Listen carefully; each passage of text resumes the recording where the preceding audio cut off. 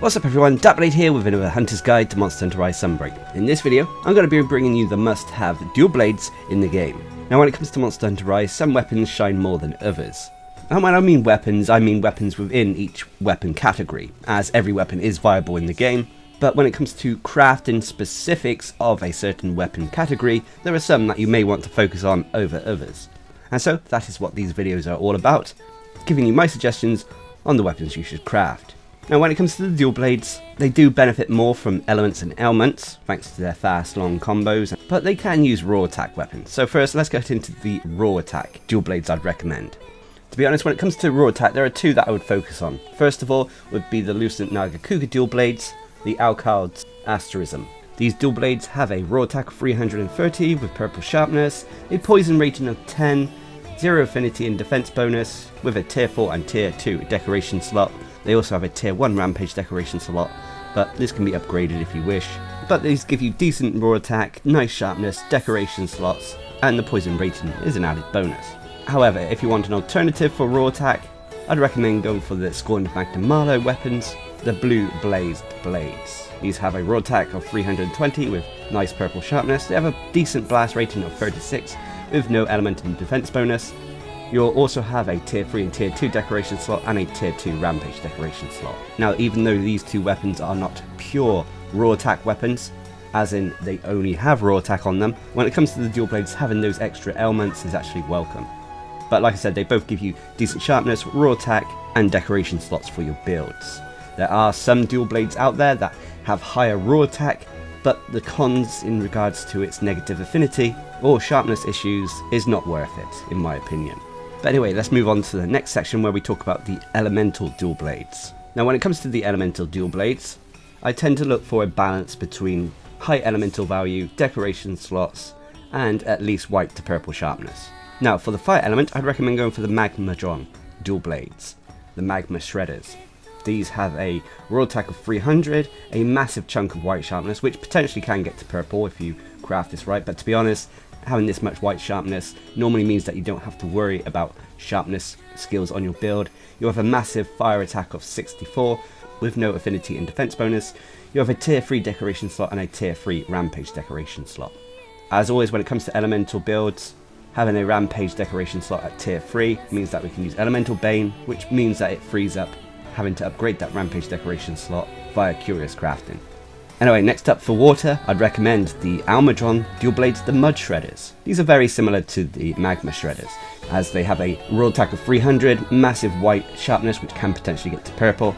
You also have a water rating of 62 with no affinity and defense bonus.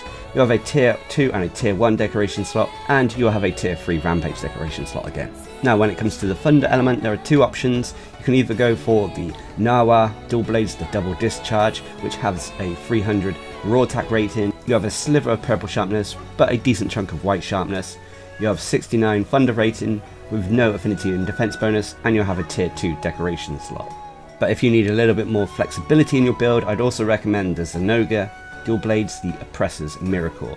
These have a raw attack of 310 with, again, purple sharpness and a decent chunk of white sharpness. You'll have 54 thunder rating, which is slightly lower than the Nawa dual blades. You'll have, again, no affinity and defense bonus, but you'll have a tier 2 decoration slot and a tier 2 rampage decoration slot.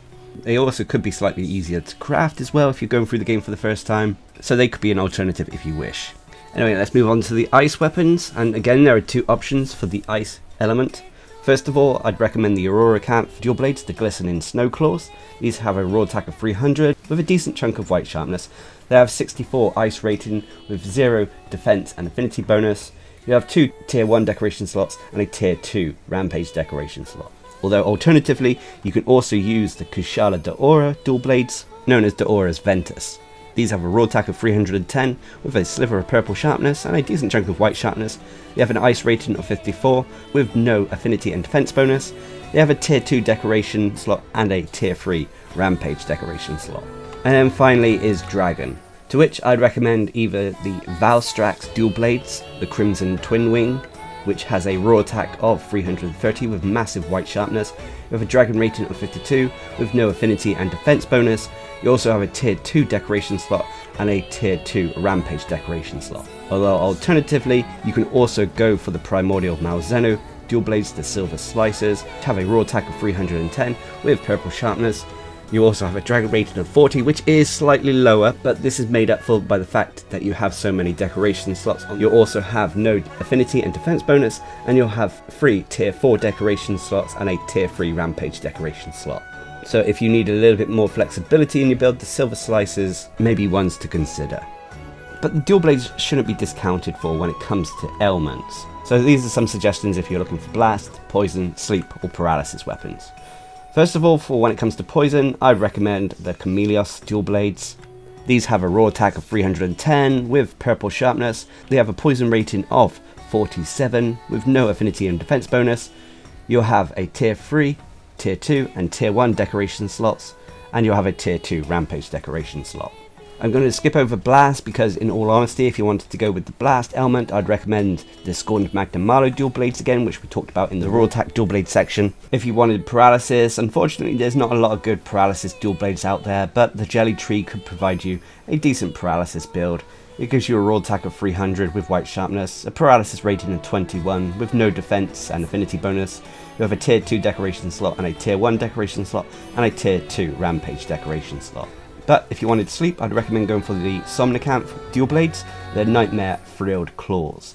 These have a raw attack of 330 with white sharpness. They have a sleep rating of 24 with no affinity and defense bonus. Again, these also have a tier 2 and tier 1 decoration slots, and they have a tier 2 rampage decoration slot.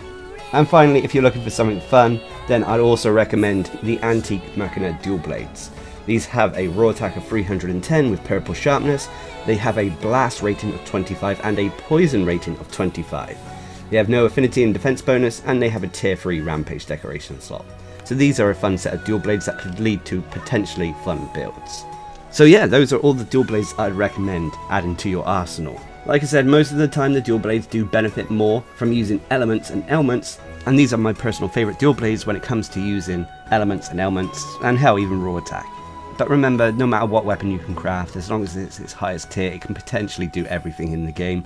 You don't have to take my suggestions as the only way to play Monster Hunter. So, I wish you luck in your hunts, and until next time, I've been Darcblade, bringing you the must-have dual blades in Monster Hunter Rise Sunbreak. Hope you enjoyed the video, thanks for watching, subscribe and like for more.